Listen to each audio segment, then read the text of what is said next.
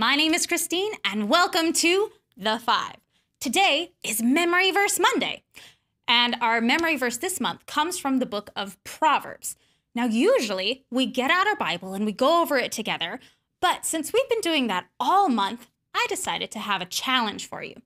I'm going to say the verse and do the motions, but I'm going to leave some of the words out. I want to see if you can fill them in for me. Ready? Awesome. Proverbs 3, verses 5 and trust in the with all your. Do not depend on your own. Seek his will in all you, and he will show you which. Awesome! Was that fun? I had fun. All right, this month's phrase of the week is, he will show you which path to take.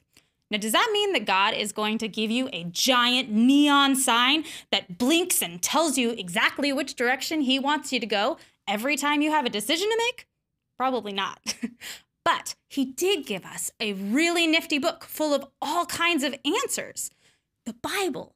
So next time you have a really tough decision to make and you're not sure which path God would want you to take, you can look in the Bible and you can have your parents help you.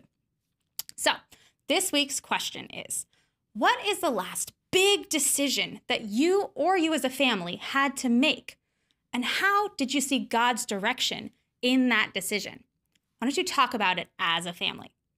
But before you do that, I'd love to pray with you. Dear God, thank you so much for today, and thank you for your word. We know that you gave it to us to help us to make decisions, and we are so grateful for that and for your son. We pray in all this in his precious name. Amen. All right, just as a reminder, you want to be working on your memory verse because next weekend, on the 31st, we have our next pickup event. And if you know your memory verse, you get a prize, and that's awesome. So don't forget to mark your tracker card with a sticker, and we will see you later on The Five.